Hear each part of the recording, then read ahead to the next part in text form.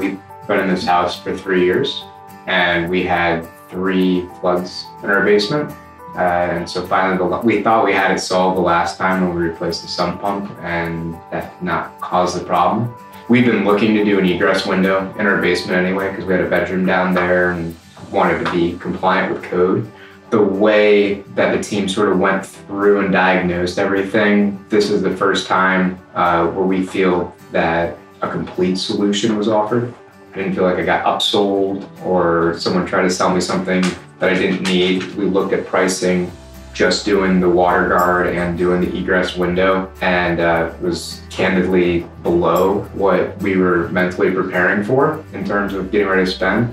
We're excited about having the egress window because now there's 2 points of exit, so we're all up to code with our finished basement, and hopefully we found the end of our water problems. No one likes having to spend money to get water out of their basement, and you folks made the process as painless as possible.